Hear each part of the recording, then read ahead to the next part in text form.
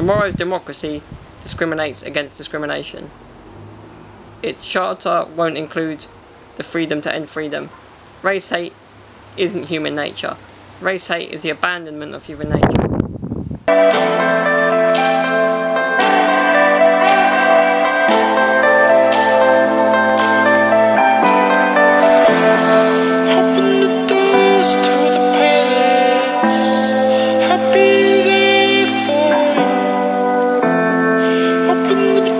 Alright guys, Logic, No Pressure. It's his new album and it is brilliant, guys. It is another lyrical masterpiece by Young Sinatra, aka Logic, Bobby Hall, the man, the myth, the legend. He's done it again, guys. And no, this is just, it's inspiring. Like, he's in a good place mentally. He's come through a lot of things. I mean, obviously in hip hop, you sing about your past and how you got to where you are, and then you got how you got through that. You know, it's life, and he's singing about that, and he's very grateful for where he is in his life. Newborn son, you know. He's started a family, so that's really what makes someone a man. But can you be a rapper and a man at the same time? A father and a husband, or a partner, whatever. It's different. It's different, and you know, you can sound tough on a record, on a rap record or hip hop. You know, your lyrics can sound tough, but this is what makes you a man, really. And people talking about his retirement and all this because of that reason, but nah, I mean, you can't be saying that about someone who's this legendary. I mean, so many legends that after so many years are still going. Think of Snoop Dogg, you know, all these people just keep going. And so you start the album with No Pressure intro. It's a sick intro for a song. I've heard it as a freestyle beat they used in the past. Last year at some point. Then Hit My Line is the second song on the list, which is a really upbeat one. They all are in some ways. You know, it's about celebrating what he's got, and then followed by GP4. And then Celebration, you know, it's in the title. And then obviously Open Mic / Aquarius Free. Is that a slash? Yeah, but either the lyrics just tell you the story about his current situation, how good it is, how grateful he is. You know, and then it goes on to Soul Food. Perfect is a very good one. Obviously no one's perfect. Yeah, I can't really listen to these on there, can I? Because that would just get copyright strikes straight away. Then Man Out. Dad Bod is a good one. There's a video for that. It's just him with his son and his missus. 5 Hooks, Dark Place. A2Z.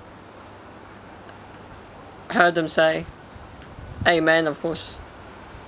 He's religious in some ways. And then, so you got all these tunes, and then at the end you got Obediently Yours, a speech by Orson Welles, who is one of the greatest actors, directors, writers of you know, the last 100 years, 50 years, whatever you want to call it. And so that is just, that is the song in the album, really talking about current situations and relating to the situations we're all in now. The world is in, you know, in some ways, in terms of the BLM movement and how we want to treat everyone equally, rightly so.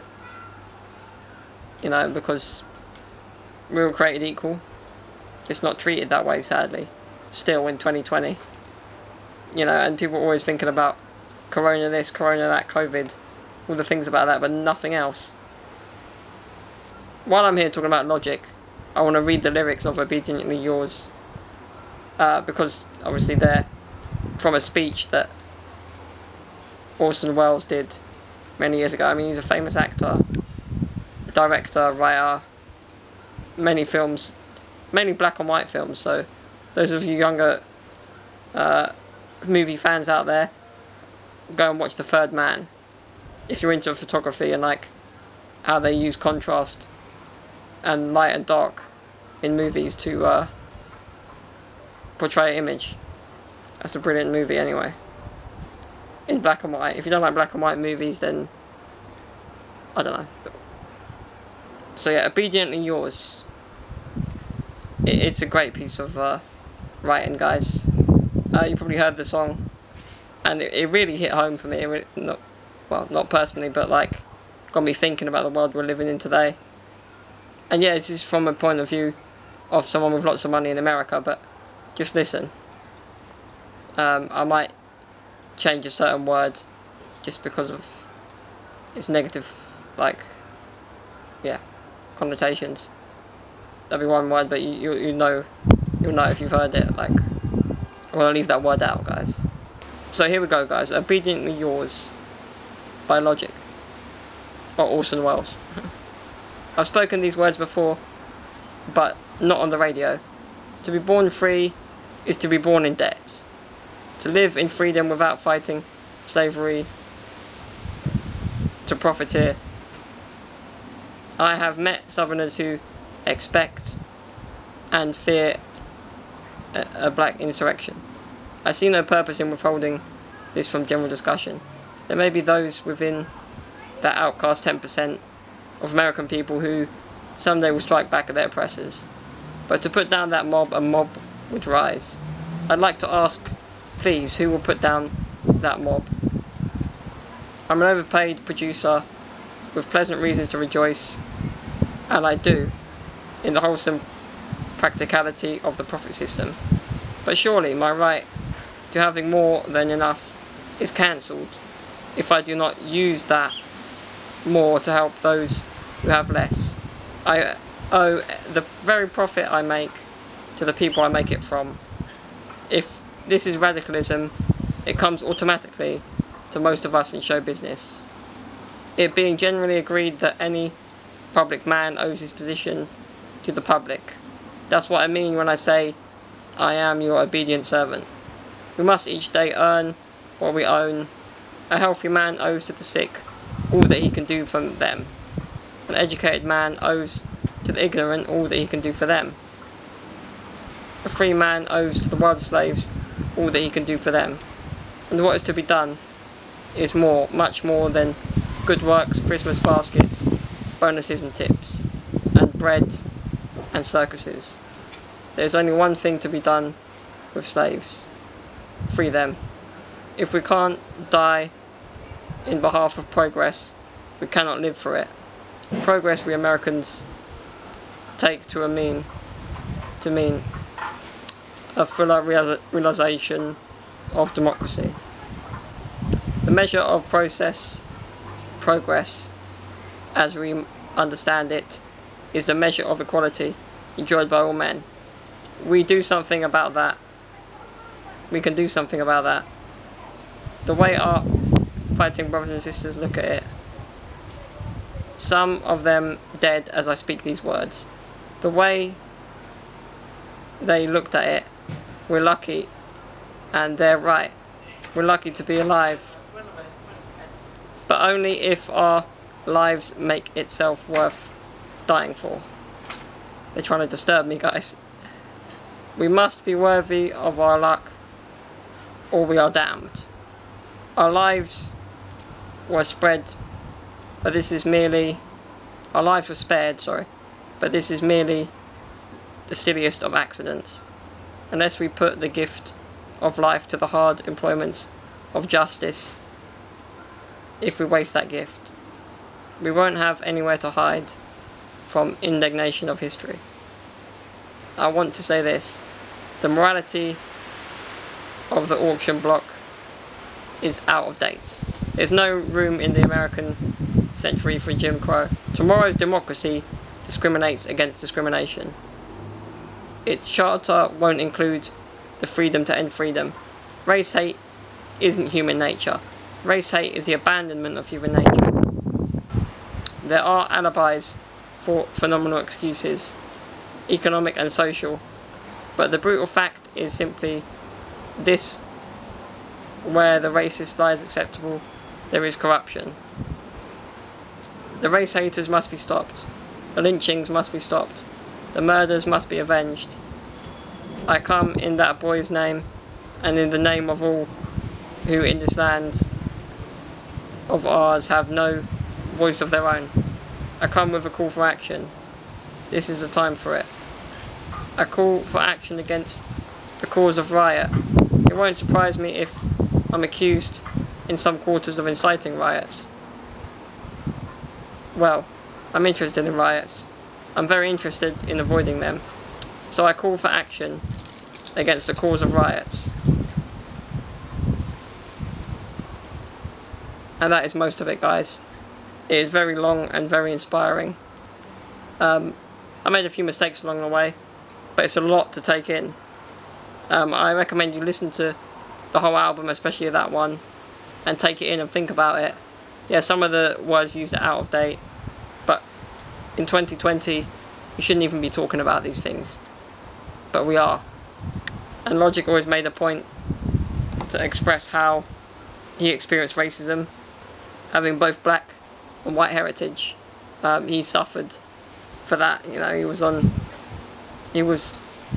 he couldn't fit in either culture, and he suffered racism from his own mother. So he knows what it is to feel these horrible feelings, like to be treated that way. But when I talk about Logic in general, like, his body of work is immense. His mixtapes, Young Sinatra, Undeniable, Young Sinatra, Welcome to Forever, they really sold me on the talent this kid has. I say kid, he's still a kid, really. Well, yeah, he's young, 30, in his 30s. He's very young, and anyone who said he's going to retire, yeah, maybe they heard that somewhere, but I hope not. I mean, why? Someone this good, we can't be denied this talent. People say, oh, he's too old, he's losing his hair. You know, he said that in one of his lyrics. How people think he's too old, he's, this and that. I don't agree. I do not agree, because he's got a lot more to offer. Like, one of the legends of today, of rap and hip-hop today.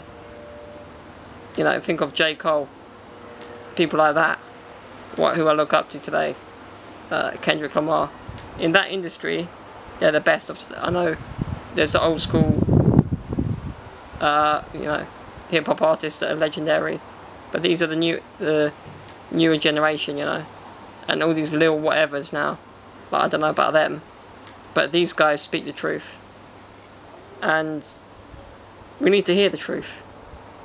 It's not fair to live in a world like this anymore.